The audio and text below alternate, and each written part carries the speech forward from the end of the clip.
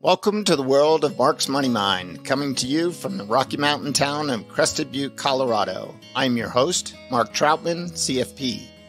This educational, personal finance show combines money lessons, timely topics, personal stories, and community wisdom to help listeners and viewers master their finances to enjoy a stress-free life of financial freedom. On this week's episode, we go back to CampFI Mid Atlantic to catch up with my friend Kristen, where we chat about the financial independence community, in-person FI events, her decision to semi-retire, and current and future travel aspirations. Come on over to the YouTube channel to watch our live recording of this episode. Now on with the show. Well, welcome. We are once again at the CampFI Mid Atlantic 2024 in Richmond, Virginia. And we got very lucky with the weather. Originally it was supposed to rain for a couple of days, but our meteorologist here prevented that from happening, but it is raining now and we are wrapping up the weekend.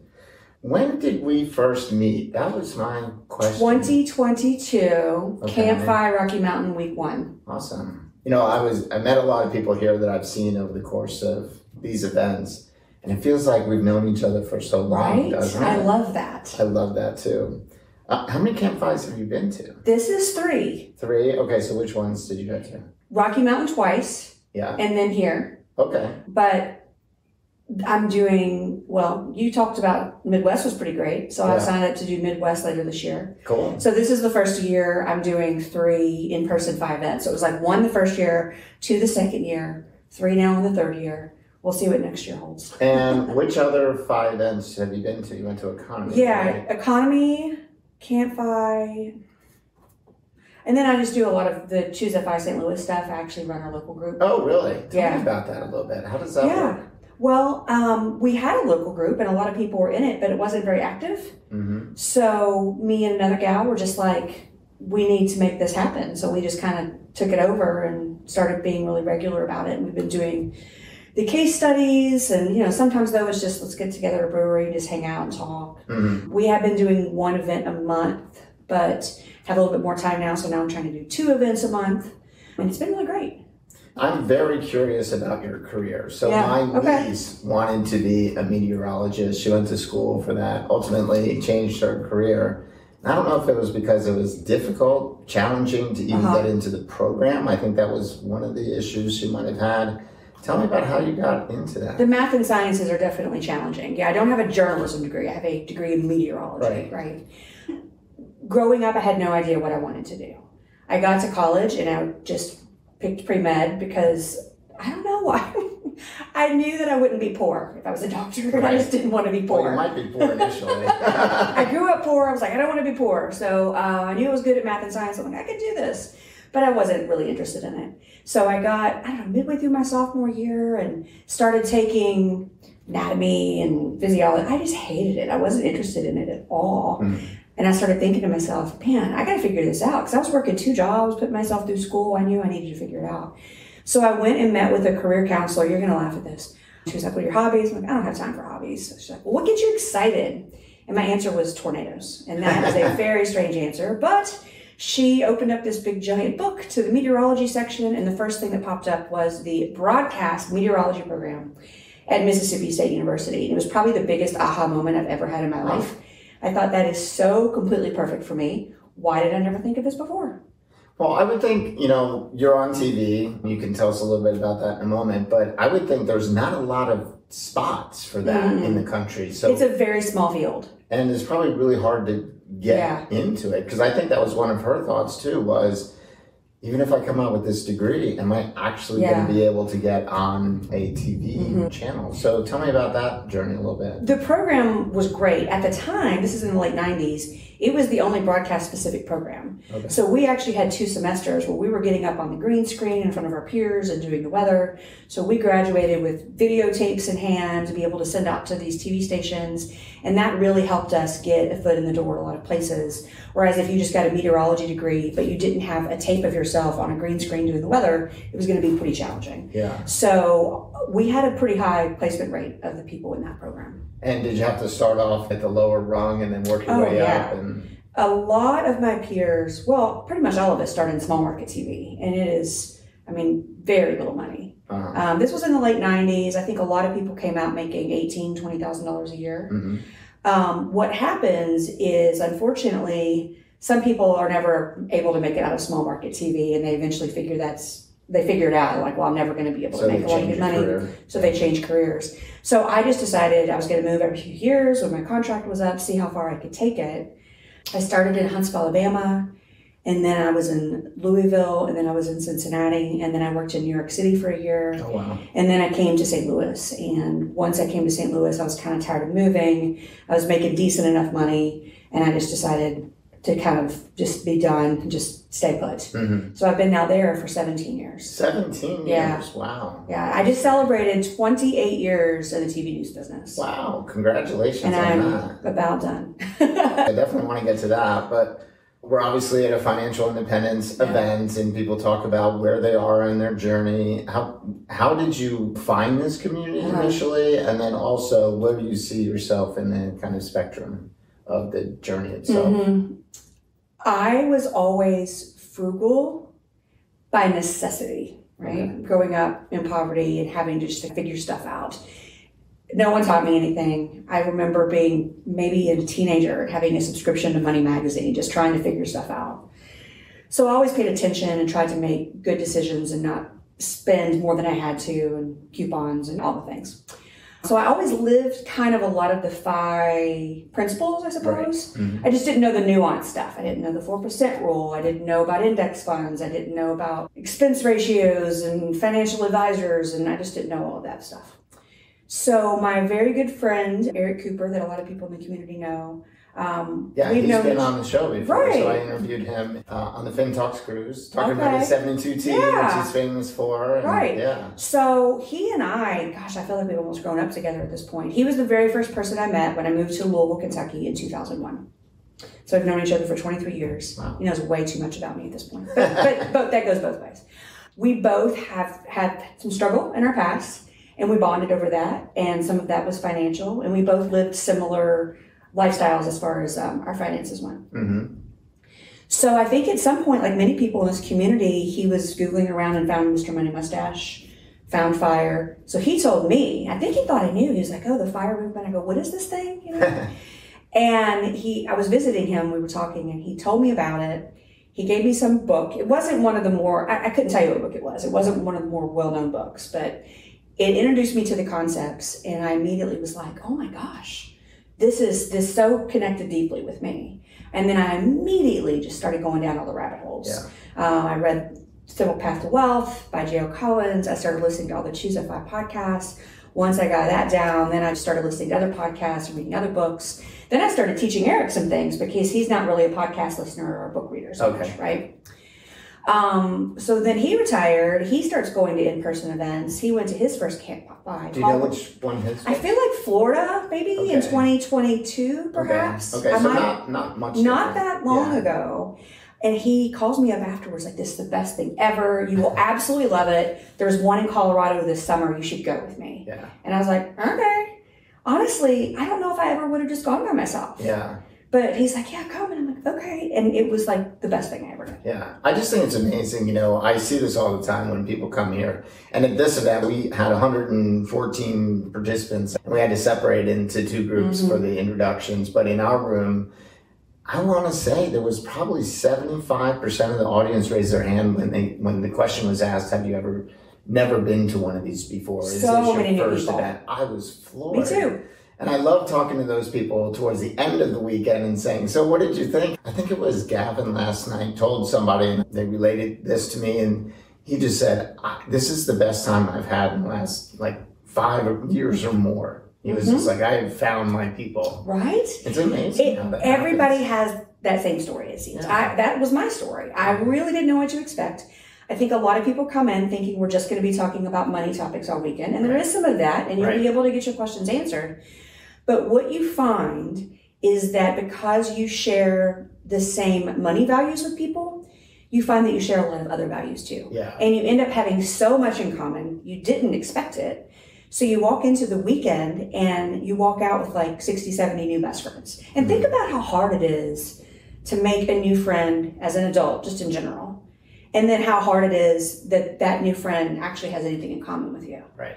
It's infrequent. Yeah. Well, it sounds like you and Eric had that bond initially as well, too. And I think having kind of an accountability partner or somebody on this kind of, if you want to call it a path with you, it's a lot easier to do it as a team than it is solo. Yeah. Because if you do it solo, you're like, am I weird? Is this like... Right. Well, that's what's so great about it. Yeah, you come in and you leave with like 50 or 60 new best friends in one weekend and all these people that you stay in touch with, and you feel like maybe a little less of a weirdo, right? Everybody's doing the same thing as you. Now you've got community. You're feeling inspired. After my very, very first camp, that year, I was able to determine my FI date. And then after my second year of in-person events, that's when I got this idea that I would start going part-time. So then I did that. I'm wondering what the thing is going to be in the next year that I change. I haven't decided yet. And when did you decide to go part-time? That was pretty recent, right? Yeah, I just did that in March. And it's been fantastic. I was going to say, how's that going? Oh my gosh. I was a little afraid that I was going to be bored. I have not been bored for 1 minute. Eric told me I wasn't going to be bored. He was right. Now, your husband, is he on the same page with you as far as all this goes? Is he... So you know the joke about it kind of being a cult, the whole community, like it's, it's not, but he jokes that sometimes because, a lot of the FI people live in Longmont, Colorado. He's like, you're going to end up moving to Colorado and living on a farm raising chickens. And I'm like, no, well, maybe. No, I'm kidding. No, he doesn't understand it. He's never going to come to an in-person event, but that's probably more because of he has some social anxiety. Okay. But honestly, he's just not in numbers. We are numbers people. The people here are numbers people. Yeah. We are money nerds and numbers people and spreadsheet people. He is none of these things. He's a firefighter. I've always been great at math. I've always been good with money. He doesn't care about money. There was always enough. He just never really had to think about it. So we're very different in that way. So he just trusts me, and he knows that I know better than him on these decisions. So as a result, he just kind of defers to me and lets me handle things. Awesome. Do you ever have, conversations about we're good and he says, are we good? Or all the time. Really? All the time. Especially more recently now that I went part-time. That was kind of not part of the plan. The plan was I was going to retire in 2026. Okay. And then I came up with this part-time idea. And in order to make that work, he's basically now fronting some of my lifestyle. Okay. And that was never a thing. We always kept our finances completely separate. Okay. I was 100% financially independent. I didn't rely on him in any way. We kept everything separate. And now I pay for like 60% of my lifestyle and he pays for 40%. And he's just convinced that at the end of the month, he's going to run out of money. There's not enough money to do this. And I'm like, no, but look, here are the numbers. This is the math. Well, we'll see. And I'm like, no, these are the numbers. It's going to work. Well, I don't know. And I'm like, I think it's just going to take a few months of seeing that there's enough money left in the account at the end of the month that it's all fine. And these concepts are just very foreign to him. Yeah. And what was the decision to keep finances separate? Was there a particular reason for that? Or it's hard for me to remember how we decided to do that. I think we're both divorced. And I think there was he had a little bit more drama with his ex in that regard. So it just felt like the safer path. And it was also just easy. I mean, we both had our own finances separate for so long. It almost was just easier to keep it separate and just split the bills. I think it makes a lot of sense, especially in a second relationship. I see that very frequently. It's going to create, I don't know what sort of issues it's going to create, but it's going to be interesting to see what happens moving forward. Because I did say to him recently, at what point does your money and my money become our money? Right. He's like, well, I guess when we retire. Okay. I don't know. It's going to be interesting. Why do you think that would be the time frame? I mean, is it because you just need to combine it at that point? Or I don't know. I really haven't figured this out. Maybe you have some suggestions for me. Well, no, I've thought about it because, my wife passed away. I have no relationships or anything going forward. But I've thought if that were to occur sometime down the road, how would I handle it? I think I would want to keep things separate. But we might have a me pot, a you pot, and an our pot. And maybe the our pot is where there is some combination, but there is a lot of separation as well. I'm curious because I talk to people that are, in second relationships or whatever, and it seems like that is very common to keep things separate, especially if there was difficulty in the prior relationship, especially on the separation and stuff. Well, I'm glad to hear that I'm not abnormal in that way. And then the question is, what gets combined? How do you combine it? And like you said, if one person feels like they're carrying more of the weight, how does that work? I've actually talked to another couple here, and one person is not working and the other person makes plenty for the couple. And it's kind of like, does the one person feel like they're not contributing as much, and how does that dynamic work? It doesn't sound like they need to work it out, but it is a new dynamic that they're... That's interesting. Yeah. I wish I would have talked to these people, because this is a new dynamic for us too. Yeah, I won't say their names, but I'll let you know who it is. Now that I'm somewhat of a dependent, I've been independent of my husband before. As well, yeah. So it shifted the dynamic, and it's creating some interesting scenarios that we're trying to work out. I think in the real world, in the non-FI world, when people go back to part-time and cut their hours 60%, and therefore their pay 60%, they probably dial back their lifestyle. And I wasn't going to do that. I mean, the whole point was having more of my time back so I could do more of the things that I enjoy. So what's the point of cutting my time back if I'm just sitting at home twiddling my thumbs? Like, I want to go do more. So he's like, well, you get to have your cake and eat it too. I'm like, yes, this is the point. Yeah. But he's like, well, what do I get? And I'm like, well, you don't want to dial back your Well, that's work. what I was going to ask. Does he want to dial back his No, work? he doesn't want it. Okay, so he's a firefighter, and he only works 2 days a week. He goes to work for 48 hours, and then he's home for 4 days. So he works 10 days a month. He says he already feels like he's retired. He's like, I do everything I want to do when I want to do it. I don't feel like I work at all.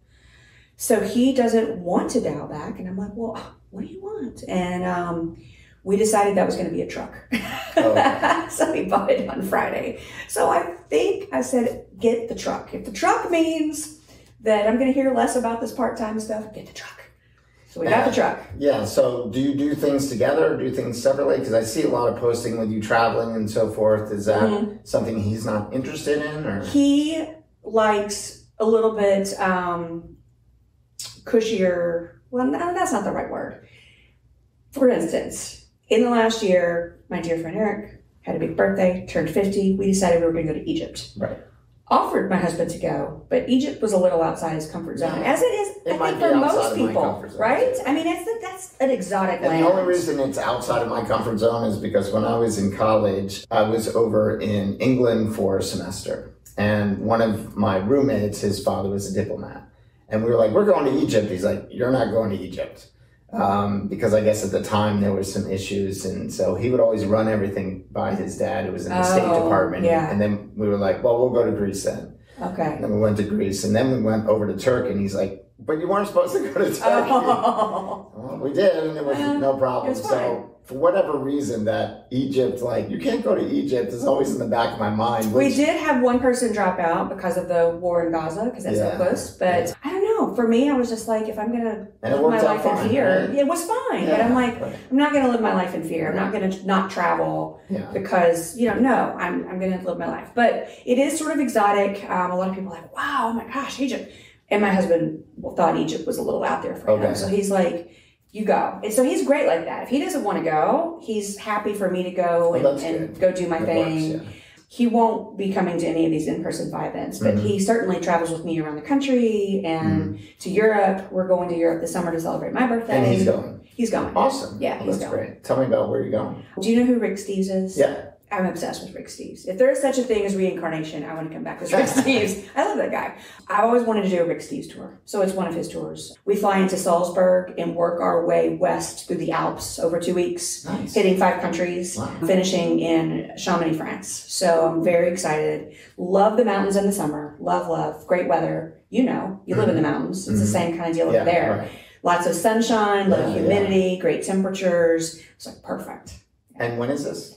Basically the first 2 weeks of July. Oh, coming up. Yep. Awesome. Very cool. I know, I'm so excited. Now, we had talked about one other time, you were saying that, well, when I retire or I'm done, I would like to start maybe a travel company or something like that. Tell me about that. I'm still thinking about that. Desire. Well, we've got Amberly doing the FinTalks Cruises, right? There are some people that, like you go with some people and you guys do some cruises. I don't know. There's not really anybody putting together land tours around the world, as best I can tell, for FI people. I just want to travel with my FI friends. Right. So I'm like, well, I'm a planner. I love to plan trips. And people have said to me so many times over the years, you should be a travel agent. I hate sales. I'm never going to be a travel agent. But the idea of being able to plan a trip that I want to go on and then bring my people on that trip That idea just sounds really great to me. Well, I would go. You would go? Yeah. And then the way I look at it is, if by planning it, I get to go for free, and that'll allow me to travel for more, that sounds like a win-win. Yeah. So I'm gonna be exploring it. It's still in my mind. I'm still looking to do it. Push you. Okay, yeah. But maybe in the next year or something. For instance, our trip that we did to Egypt, I would like to do a similar group travel, like small group travel to Morocco. Like that's one that I'm thinking about. Is that too exotic too? No, Would so you consider for me, Bali was exotic, and I went, and it was fine. And now I think I've gotten over the, I don't want to say anxiety, but the discomfort of going to areas that I thought were outside my comfort zone. But I find out it's not that bad, especially if someone's helping me out. Right. So I think I want to do like a mid-range thing, though. I know you've been going on some kind of high-end cruises. Yeah. So there's a group doing that. There's a group doing sort of lower-end cruises. So the middle. I'm thinking mid-range land-based. Yeah, I like that. There's not really anybody doing that. Yeah, I agree. And then you can let people know on your show when we put a group together. Yeah. See if anybody wants to come with. Absolutely. Well, and the Bali trip was, Amy did such a good job of organizing it, keeping us informed, helping us through all the minute details that you don't even think about, like how to get a SIM card, how to make sure you get the right visa if you need it, which even airlines to take and so forth. So having somebody organize stuff makes it the easy button. And there are certain people that are really good at that, and they love that. And I know that I'm one of those people. So I'm like, this would be perfect for me to do. So you're going to go to Bali with us one year? I have verbally committed for Bali for 2025. Oh, awesome. Well, I'm planning on going again. Yeah. Hopefully I can get a ticket. I just have to know when it's going to open up and try to get in there before it sells out. You're going to have to set a clock. Exactly. It's sold out in 2 hours this year. So that's good. So maybe we will meet there again. Yeah. Where else do you think our paths will cross next? Oh, gosh. Because I know it's going to be... Oh, did you have to organize your own birthday trip? Well, it's I mean, yes. But I love doing that, though. Okay. It brings me joy. However... it's a Rick Steves tour. I mean, it's small group travel. So they plan most of it. It's an interesting one because the majority of his tours are fully planned out, like all inclusive, right? He has a handful of tours that he calls My Way tours, where the important logistical stuff is taken care of for you by them, but your day-to-day is planned by you, which I feel like is perfect for me. Yeah. Because I like to plan my day-to-day and choose my more detailed stuff. So they got us in the hotels. We ride together from city to city. But every morning when you wake up, what you do in that city is kind of on you. Do you arrange your own flights? Yes. Over and back? Yeah. Well, of course, we like that because you use points. Yeah. And of course, I'm happy to help the other people that are going, my friends. Oh, here's a great points option for you, How many people are going? I think the tour is 25. But of my friends, let me think, 5. Oh, cool. Yeah. Eric. Our friend Tanya, who's a member of the FI community. I didn't know she was going. Yeah, she's going. Cool. My husband and my brother. Awesome. I'm very excited. So I like this idea, this My Way tour, because, look, I've been very kind of proud of myself in recent years for doing a lot of independent travel where it's not a tour. And I do everything on my own and plan it to death, really, because I don't want anything to go wrong. And things have gone wrong. Things from... I went to Venice, and it was a little small family mom and pop hotel, and they canceled on me the week before, and there was nothing I could do about it. And I honestly think it was just like maybe a friend just decided to come in for the weekend. I had that once, and it was for my daughter's graduation. I'm like, are you serious? They just bounced me. Yeah, they didn't have a good reason. They just bounced me. And then I had another situation where, I don't know how this happened, but I booked a tour and somehow I booked it for the following year. I still don't know how that would happen. I had some trouble with a rental car and like, oh my gosh, this stuff is killing me. Yeah. So the idea that somebody else would handle the big stuff, the hotel, if something went wrong, and then I can just deal with the day-to-day of what we're doing, which to me that's the important stuff. And that's kind of what, you think about the model that Amberly's doing with the cruise. That's effectively what she's doing. A travel agent is doing all the booking. The cruise line is doing the feeding and the housing and all that. But she's organizing the other parts, which is the get-togethers on the ship. Yeah. Coordinating everyone, herding everyone, I guess you would say. And that one's big. So I think this year she's looking at maybe 100 people or something like that. So kind of crazy. I bet it sells out. I know 2 people last night that I spoke to signed up while we were talking. Okay. You heard it here. If you want to go, you better get on that. I'm so excited that you are going to, that you're supportive in this idea that I have of doing these trips because... Well, you know, when I talk to people and I see people light up about something. Oh, I lit up? I love that. Yeah. I love that you noticed that. And, you know, you want to talk about it, you want to explore it and so forth. And I think it would be great. I mean, I think there's plenty of people, you know, we talk about in the FI community, everyone thinks that it's all about deprivation and not spending. But I think a couple of things I've noticed, and I'd be curious your thoughts on this too, is that it seems like the community has evolved from save to a point where you're just going to have enough to exist and then you're fine versus, well, let me save a good amount, enjoy my life along the way. And I love hearing about everyone's trips and travels and doing it together, for instance, and then getting to a point where, boy, I really saved more than I thought I would, because that tends to be a common theme because you're kind of an over-optimizer, or we are as a community. And then you get to a point where, well, I actually have more money than I thought. Right. Maybe I should start spending it. The book died with zero, kind of helped propel that. And so I think there was, you know, at first when we did this one cruise to Alaska, which was in this more kind of retirement group that is similar to the FI community, but it's not really FI based or anything. And it was a relatively expensive one. And at first we were just like, oh, there's a few of us that want to do it. Let's just do it. Let's put it out there and see if anyone wants to join us. There's 50 people that signed up. Oh, wow. I had no idea you had that many. Yeah. So I was like, oh, I guess there's an appetite for this. There's clearly demand. It does feel like so much of the community now, though, is pivoting to this more like slow FI thing. Like definitely enjoy your life along the way.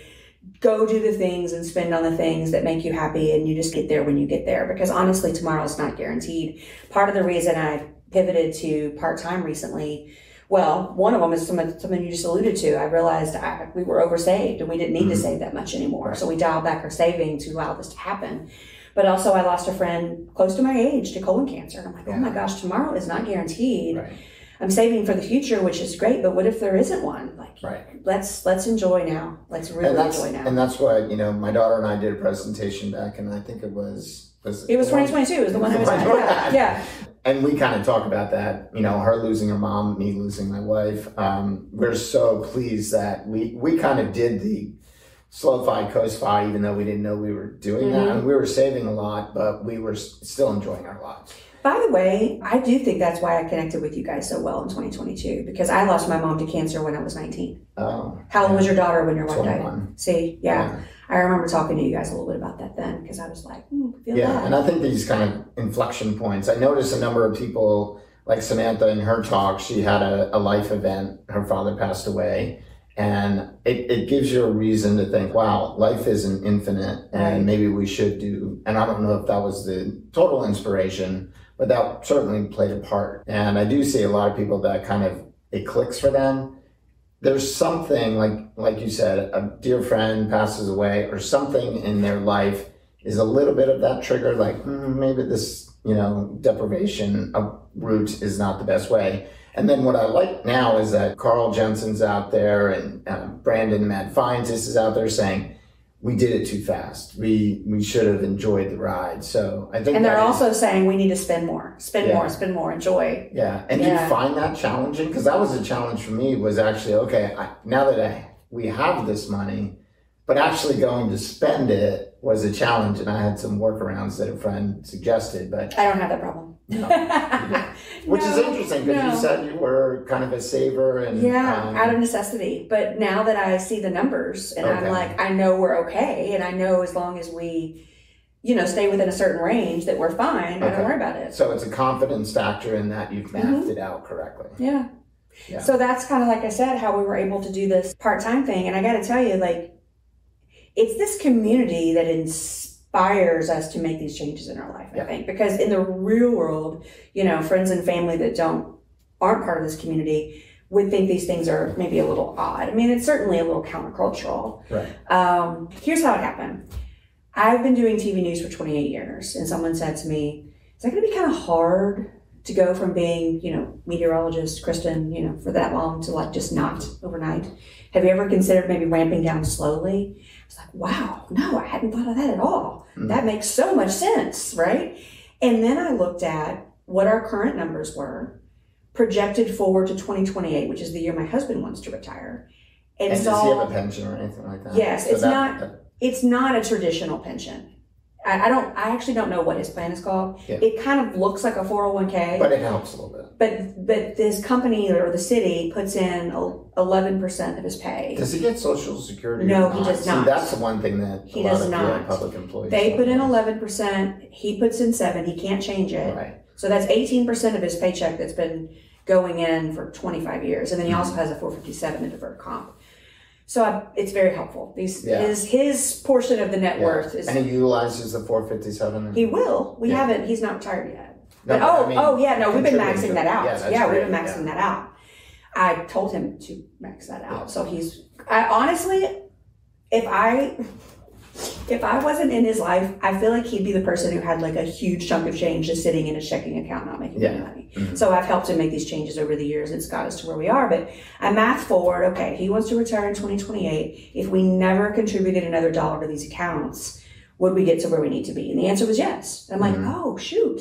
I can start dialing back. Yeah, so are you in that situation where you're not really touching what you've saved, but you're just living on what you're making kind of thing? What we did is we dropped back what he was contributing to the deferred comp. Okay. We just brought that number way, way down because there's a match. So we dropped it down to the match as opposed to maxing it out. Right. And that difference is what's helping to support my part-time-idness.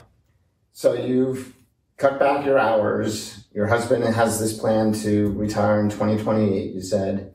And are there any plans after that? What is the life after he decides to retire? You're obviously during this interim period, which is approximately 4 years.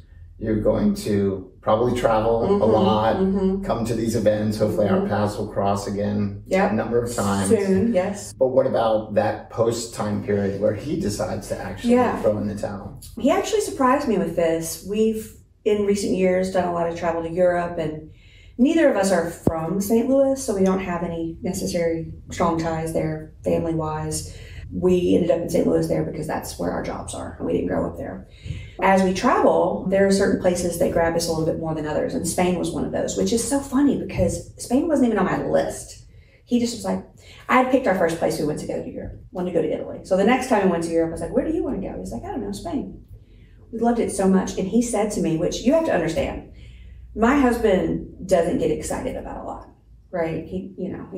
He's not a big idea guy, and he said to me, man, I'd like to live here someday.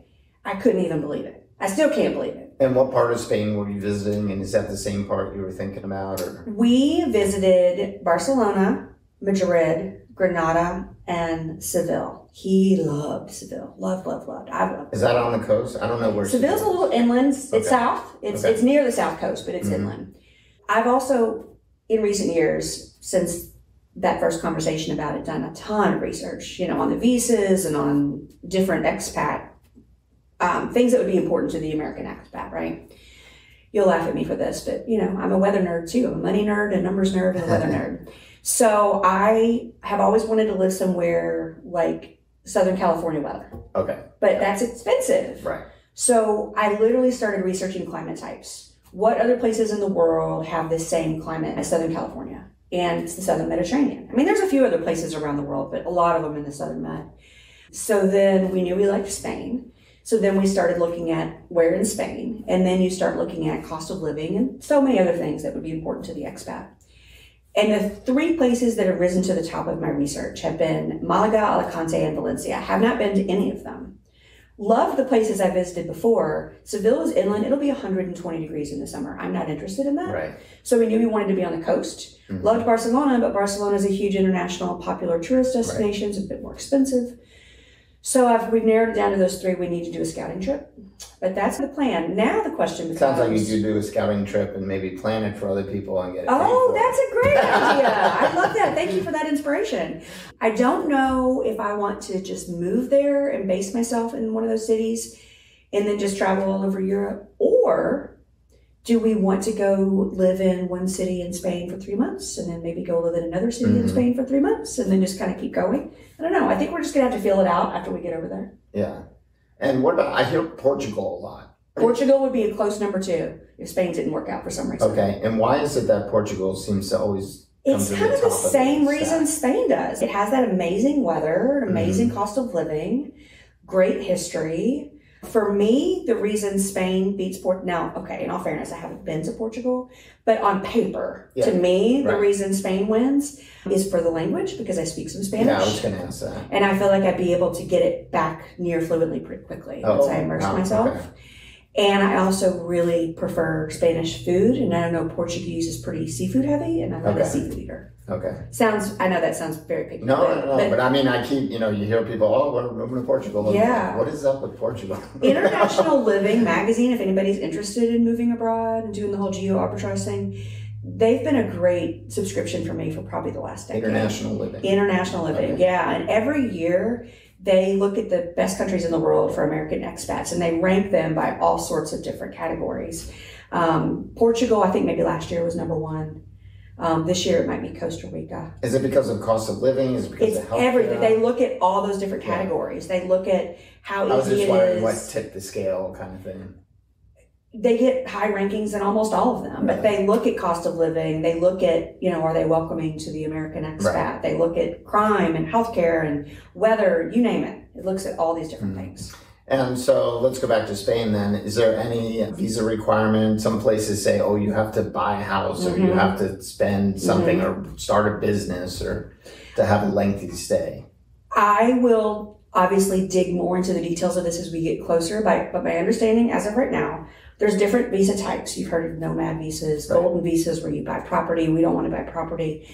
So the one that I'm looking at that I've heard about is called a non-lucrative visa. And it's basically their retirement visa. Okay. So you need to be able to prove that you have enough money to support yourself and not leech off their system, basically. Right. But I also understand it's a lot of red tape, a lot of hoops to jump through. Probably takes like a year, and we're definitely going to have to hire an attorney to help us get through some of that. And is that for only a certain period, you said? Or? I think it gets us through like a year, but then we can re-up it. Once you get it, it makes it easier, and eventually you can get more permanent citizenship down the road. But these are some things I still need to learn more details on as we get closer, but I do know that we'll need to hire an immigration attorney to probably make that a little bit easier. And have any idea what an immigration attorney No clue. No clue. Just curious. And it sounds like you'd want to rent and not buy. Yes. Yeah, I think that's we're wise. Yeah. Renters for life after we sell our current home. Really? Yeah. Okay. And so that brings me to another question, because I've thought about this myself. I've owned a home pretty much always. Most of our lives, we've owned a home, we've rented it in the interim. I've thought about selling the house and maybe becoming a renter, or I don't think I could go 100% nomadic. That's just not my thing. I'd have to have a home base somewhere. But do you find, will you have to downsize a lot of stuff? And have you thought about that? Or we don't have a huge house now. We didn't have a bunch of kids and had a lot of stuff. But I do recognize that we're going to have to sell and get rid of a lot of stuff. Yeah. Maybe end up with just a little 10 by 10 storage room somewhere with the most important stuff. Do you find that? So for me, it's just that mental hurdle of I still want to deal with this. It's going to suck. Yeah. It's going to be challenging. I have no idea.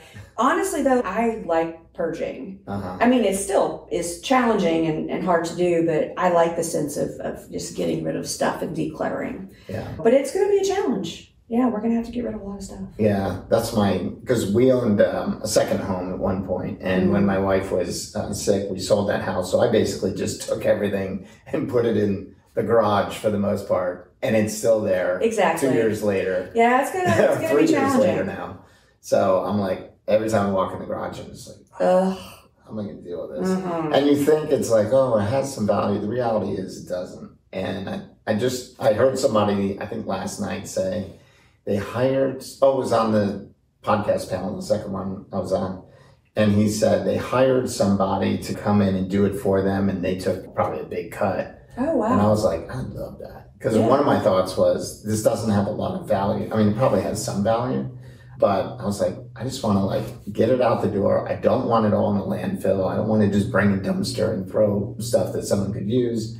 And I thought, well, if I could just do it as all proceeds go to my charity of choice or something like that. And of course, I would want them to give me the money, and then I'll do the donation to get the tax deduction. But that was one thing I thought of. And I live in a very small town, but there's got to be somebody that would be like, well, if you're willing to let me come in and take everything, and I'll take 30%, I'm like, you can take whatever you want. I think that's a great idea. Get it done. Anything to make it easier. Yeah. So. But it's also sorting through all that stuff, though, and making sure you're holding on to the stuff that has that sentimental value. Yeah, and I've heard people say, take pictures of things and maybe create a memory book or something like that, and maybe a few things that speak to you or whatever. But I do have difficulty like getting rid of things sometimes, just because you're like, well, I might need that. My dad used to have a roll of rubber bands and stuff. My heavens. He was like his parents grew up in Depression, so it was like, and then when he passed away, I'm looking in his desk drawer, and there was like rubber bands and boxes of paper clips. And might need those 800 paper clips. Yeah, it's like, well, I'm going to throw them away. I'm probably They're going to use it at some useful. point. Yeah, exactly. So my dad was the same way. I have the same kind of somewhat of a mental challenge when it comes to that stuff. So. What that did to me, because my dad was the same way, there was so much stuff everywhere that he wouldn't let go of. It made me the opposite. I just wanted to declutter and just throw stuff away. Yeah. Well, I keep thinking that if I get a new place, I will shop in my own house for the new place. Oh, good call. And then just be like, well, I didn't bring this over, so obviously it's gone.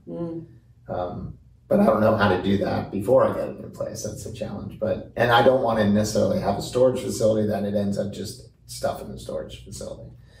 But I know when you're traveling overseas, obviously you can only bring a couple of suitcases. Yeah. That's going to be an interesting challenge as well. Well, that's my next thing. So I was very interested in talking to Samantha and Chris about and Keith really, about paring down into a small bag, because I'm going to be on the road for, it looks like, 2 or 3 months at the end of the year. And I'm like, how am I going to do this? I have no idea how they do that. I'm thinking about this trip this summer. Rick Steves won't let you check back. Oh, yeah, you have to have a carry-on and a backpack at most. Okay. So I'm trying to figure out how on earth, because with the toiletries and everything. Yeah. Well, that was one of the comments or conversations we had last night was, and even in places like Southeast Asia and so forth, they're like, they do sell that stuff. Right? I know, but what if they don't have my brand? Yeah, well, that is ridiculous. I mean, my daughter's the same way. So when we go on the Alaska cruise, and this one, she's coming on one with us this summer to the Mediterranean, and she's already got her list, and she's like, well, I'm gonna have this bag and this bag. I'm like, jeez. It's gonna be challenging. Yeah. We'll figure it out. I have faith in us, Mark. Yeah. So where are our paths going to cross again? I know. Let me think. Well, you inspired me to check out CampFI Midwest. I know you're a big fan, but you're not going to be at that one in September. No, in September. Oh, I'll be in the Mediterranean. Darn. We're ending in Venice, though. Oh, my gosh. Yeah. Have you been there? No. I have to tell you, I've heard so many people say, oh, it's so over-touristed. We're staying in Murano. Is it the island next to Venice or whatever? So, because, of course, there's the Hyatt property there. Okay. But you'll obviously spend some time on the main section, yeah. We went in, I think, having heard all of these things about how over-touristed and, all of those things. Yeah. And we were just pleasantly surprised. We loved it so very much. Any tips on how to deal with that? It wasn't an issue. Other than booking an Airbnb that cancels on you. Oh my gosh, that was the worst. But it really wasn't an issue. Everybody's, you get lost all the time. We found that our, Google Maps app worked perfectly fine to walk around, and Did you download the map ahead of time or something like that? Yeah, and we didn't have, everybody's like, it smells. Maybe in peak summer heat, but we weren't there. Yeah, when were we were there. We were there late September, early October, and it was great. Now, yes, it's crowded, don't get me wrong, but we found it to be very manageable and absolutely loved it. Pleasantly surprised. I think we're going to be there the weekend of CampFI Midwest. Okay. I'll be there September, I think 6th or 5th or 6th. Well, I'm not able to do the Bali thing this year because, in the TV news business, there are certain months of the year we can't take off because it's ratings periods. And that is during those dates. So next year it's September. That's why I verbally committed. Yes. I verbally committed because it's in September and I can go in that month. So that's my plan. Nice. Well, but I know I'll see you. Which EconoMe do you go to? Oh, always. Well, so I'll see you there. EconoMe for sure. And then maybe another CampFI next year. Do you have ones that you go to every year without fail? Well, Colorado is so easy. Yeah. And I like to be in our area at that time of the year. Because it's so beautiful. Yeah.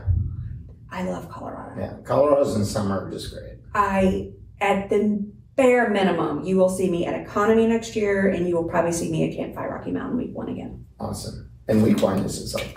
Oh, and then Bali too. Yes. Three meetups in 2025. Absolutely. I can't wait until our paths cross again. Yay. And I love catching up a year later and hearing everyone's travels. Last night with Samantha and Chris, I was like, wow, you did all that just since we met a year ago? That's just crazy. So I'm excited to hear what the travels though, but also just like all the things and the changes people have been inspired to make in their lives. Well, and how people grow and change and in good ways. I would have never in a million years thought I would be having this early retire date and already part-time at this age. If it wasn't for this community, I definitely wouldn't be in this place. And so do you have any advice? So some of the people in my community are very young and just starting out.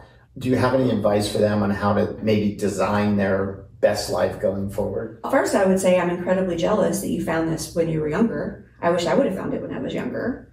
I would say if you're already on the path and doing the things, you're so far ahead of everybody else. And just keep plugging away. I mean, if they're part of the community, then they know what to do, right? Just keep plugging away. And I would definitely encourage people to maybe try to get to at least one in-person event a year, because it really is life-changing. I know that sounds so cliche, but we saw it here this weekend with all of these new people who came in, and I think they all thought we would just be talking about money the whole time. Yeah. And while there is that, you also find that you have so much in common with these people, and you're making these incredible relationships. And Diana Merriam says something that really resonates with me, and she's like, "FI is better with friends." Yeah, I love that quote. Yeah. She's founded the EconoMe Conference, if you don't know Diana. But what's the point of being FI if you don't have anybody to hang out with, right? Mm-hmm. So that's why this community is so important to me, and why I continue going to these things and developing these relationships, so that I have people to travel with and spend time with and visit. And if somebody in this community says, "Hey, when you're coming through Colorado, hit me up and you can come stay with me," they're not blowing smoke. Like, they're being for real. Oh, yeah. Yeah, so if you open your door to somebody, expect them to show up. Yes, but I love that. It's amazing. I have to give an example. Just 2 weeks ago, somebody I met at my very first CampFI, who lives in Seattle, messaged me and said, "Hey, I'm going to be coming through St. Louis. I'm speaking at this conference." I was like, "Awesome, let's get together." And that turned into like 4 or 5 people in the community. So Emma was there, right? Yes. Yeah. People who lived within about like 4 hours all started driving into St. Louis, and it turned into this like 2-day FI party. Yeah. It was the best thing ever. And stuff like that happens in this community. Awesome. And I don't feel like that happens in the real world. No, it doesn't. And it's almost like I feel like everyone feels like they're family. Yes. But it's not like just these cursory, relationships. It's deep conversations, deep relationships, and I love it so much. It brings me such joy. And there was a few people joking when they got here. They were like, "Yeah, it's my first time." My friends were like, "Oh my gosh, don't go to that. They're going to try to sell you life insurance." And it's just so silly. And then they find the first night as we were going around doing introductions, people were saying, "Oh my gosh, it's so amazing already. Like, I've already found all these other things I have in common with people. We're not even talking about money." And I'm like, yes, that's what happens. Yeah. So go to an in-person event. And even if it's just your local, maybe ChooseFI meetup, maybe start there. You have plenty of people coming to yours. In St. Louis, right? And then maybe eventually do one of these camps or EconoMe if you're close to that. But it's really life-changing. It is. It just is. I know that just sounds so out there, but you'll get it. If you go, you will get it. I can't even recall anyone I've spoken to that said, "Yeah, that just wasn't good." Right? Ever. Yeah. It's just strange. I don't know. It seems like maybe it's the self-selection process. You've already got some commonality with people in some way that you come, and it's just, I'm always amazed every time, because initially I was like, "Oh, that was a really good event and a lot of people clicked, and maybe that was just this event," but it's like literally I've been to 12 of these, and it's every single time. And here at this one, we ended up with so many new people who'd never been before, and they pretty much all had the same bottom line about their experience. Yeah. About it being about developing the relationships, finding so many commonalities, not money related, and just being very surprised by that, and feeling like, several people said it, like, "These are my people. This is my tribe. Oh my gosh, I never expected to find this." That was my experience in 2022, and why I keep showing up. And how was it being, so Stephen wasn't here this weekend, the first event. Yeah. And we had John, yourself, and Eric as the host. How did that go? Oh my gosh, it was so much fun. Yeah, like I had told Stephen in the past that once I went part-time, I wanted to start coming to more camps and if I could ever help him out. So when I heard that he wasn't going to be at this one, I just reached out and was like, hey, let me know if I can help. So he let me do the introductions on the first night. He let me do the speaker introductions because, I mean, public speaking, right? That's my job. So that would come very easy for me. And last night I ran karaoke, which was sort of interesting. But, oh, yeah, I love that stuff. I mean, I don't know what else to say. It puts me in a position of probably meeting more of the people than I would have otherwise too, which really is really great. That's why I love helping out at check-in. Right. Because it's just like you get to see all the people and you get to hand the name tag. So you start to like learn the names a little bit. And if we're being honest, I mean, my personality type is I just kind of like, you know, again, I'm a planner. I kind of the one that tends to take over and take charge. It's kind of just my personality for better or worse. So I loved it. Stephen, if you're listening, thanks for letting me do that. If you want me to do it again, I'm all in. And what do you think John's take is on it? I haven't talked to him about it. I haven't either. Yeah. Because he was an awesome he was great. Leader. He has a big booming voice, which is really helpful in a crew of 114, which is, by the way, the largest CampFI ever by a lot. Yeah, when he told me how many people are coming, I'm like, what? Crazy. And then he sent me the list, and I'm looking over the list, and I'm like, normally I know half the people, and I was like, I don't know a lot of these people. This is going to be an event with a lot of new people. A lot of new people, and it was incredible. A lot of new, really wonderful relationships have been made. Any ideas on how many of these people found it? I mean, I have some thoughts on my own about how people found it, but did you talk to people, the new people, and find out? A little bit.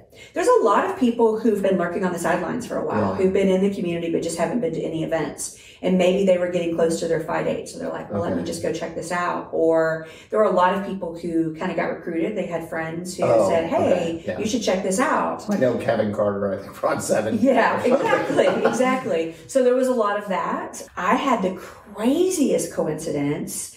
Right. Yeah, I have to share that. You know, we're all on Facebook together, and Stephen has us go in and basically say I'm attending. So that's what you did, right? You went and looked on Facebook, which of my Facebook friends are going to be at camp, right? And there was like 7. I'm like, oh my gosh, I don't know any of these people. Wait, Sean, hold up. Okay, so this guy, Sean, I knew in Louisville, Kentucky, 20 years ago. Had no clue he was part of this community, knew anything about this community. But I knew him through my friend Eric, who I also knew in Louisville, right? So I immediately reached out to Eric. Hey, are you bringing Sean to this event? He's like, I haven't talked to Sean in 20 years. I'm like, oh my gosh. It was a complete coincidence. He had no idea we were a part of this community. We had no idea he was a part. He's been following all this stuff for years. He's just never, ever gone to any in-person events. And this is the one he decided to go to. And here we are, like, hosting the thing. It's incredible. How was it catching up with somebody from 20 years prior? It was great. And it was like no time had passed. Really? I mean, you just saw him everybody having so much fun together this weekend. But this is his very first in-person. He's never been to anything, like even a local meetup.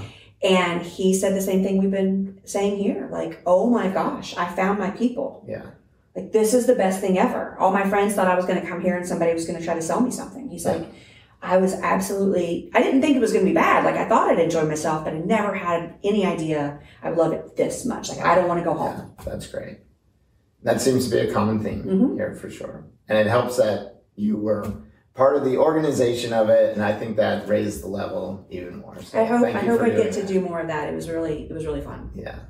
And so if people would like to see what you do as a career, can people actually go and see the channel online or anything? Yeah, like that? I mean, KMOV are the call letters. It's the CBS affiliate in St. Louis. So you can just Google KMOV. You can live stream our stuff. Professionally, on the air, I'm Kristen Cornett, Cornett. That's my maiden name, and I just kept it professionally. If you Google me, like, so much stuff comes up. There's so many clips. Well, we got to check it out. Oh my gosh. You'll see a lot of stuff if you do look that up. I was adopted, and in 2019, I found like my whole biological family through a DNA kit. So you'll see a lot of that stuff on there. Right, because they did a episode on the show, right? Earn and Invest. We did. Well, Earn and Invest. Doc G did a whole episode about it, and then I also did some TV news stories about it. That it wasn't my intention. What happened was I got an email a day that I was at work that I had this sister that I didn't even know existed. And one of the reporters had the wherewithal to say to me, hey, can I interview you about this right now? Because I was super emotional. She goes, we don't ever have to use this. We don't ever have to use it. But let's just talk about it. And maybe we decide to use it. Yeah. And then we did. And it was never supposed to be a series, but I found one sister, and that turned into finding another sister, and that turned into finding a dad and 2 brothers, and it became this whole thing. Wow. So you'll see some of that online, and yeah, for better or for worse, I'm all over the internet. Yeah, well, we'll put some links in the show notes. Yeah, and if you're coming through St. Louis, reach out. Okay. Is there a way that people can reach you if What's the best way? Gosh. Email me at Kristen.Cornett, so that's KRISTEN.CORNETT at KMOV.com. That's the easiest way. Yeah. And of course, we want to hear about your new travel company when it gets up and running. I don't know that I'm ever going to make a company. Well, organization, whatever. Your adventures. Well, I'm just, you definitely want to. And I appreciate that you're going to hold me to that. That's something I've got to get moving on in the next year. Yeah, it can be just a one-time thing and see how it goes. And if it's fun, then keep doing it. It makes all the sense in the world for me to do. Because that's how the FinTalks Cruise came about. We're like, oh, we should go on a cruise. Initially, it was going to be, let's get 10 rooms and see if we can fill them. All of a sudden, it's like... All of a sudden, it's 65 people, right? Yeah. So watch out. It's very clear that there's the desire for these things, right? Yeah. So I feel pretty confident that I would be able... And I'm talking small group travel, so I don't think it's going to be a problem to fill it up. How many people are you thinking would be in your group? Not more than 25, probably even less. I mean, if it's land-based... Yeah. I mean, I don't know that we want to be in a big giant bus. You want a van or something. Yeah, you want a smaller group for that kind of stuff. So... We'll see what happens. Stay tuned. Yes. Any ideas on where you might want to do that to initially? You mentioned Morocco. But that one's really high on my list. Yeah, but that may not. You might want. Do you want to do that more extreme one? I don't want to say extreme, but I know what you mean. I don't know. I'm going to need to do some research. Well, we got to do the Spain one to do some research, right? House research. I need to look into some of these travel companies and see which one makes the most sense for small group travel for kind of what we're looking at doing. Yeah. And then see what kind of things they offer. Yeah, well, I'm definitely curious to hear about the Rick Steves adventure. Oh my gosh, we're so excited. Yeah. So excited. Well, have fun on that. Thank you. And thanks for joining me. Oh my gosh, so much fun. Thank you for listening to this week's show. Please click follow on your favorite podcast player or subscribe on YouTube to ensure you don't miss any future episodes. Also, please leave a rating and review for the show. This helps improve the ranking and enables other like-minded people find the content in their podcast players. If you would like me to answer a question on the show, please send it to mark@marksmoneymind.com and put podcast question in the subject line. Let me know your first name, or let me know if you would like to remain anonymous, and also your state of residence if you choose. I would also appreciate it if you would recommend this show to friends and family that might benefit from this content. See you next week on the Mark's Money Mind Show. Until then, make some, save and invest, live on the rest. And now for the all-important disclaimer. This show is for education and entertainment purposes only and should not be considered investment, tax, or legal advice. Please consult the appropriate advisor or advisors before implementing anything you hear on this show or any other show for that matter. While I fully intend for everything on this show to be true and accurate at the time of each recording, occasionally errors may occur. So please do your own due diligence on anything discussed.